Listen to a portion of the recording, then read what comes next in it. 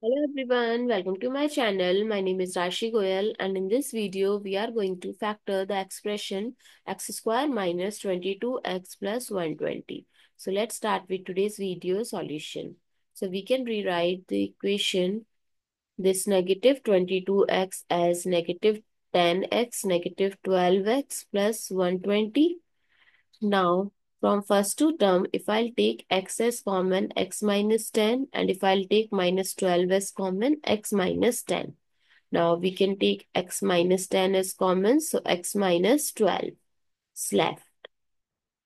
So, these are the two factors. So, to find out the solution, we will put the factors equals to 0. So, first x minus 10 is equals to 0, x is equals to 10.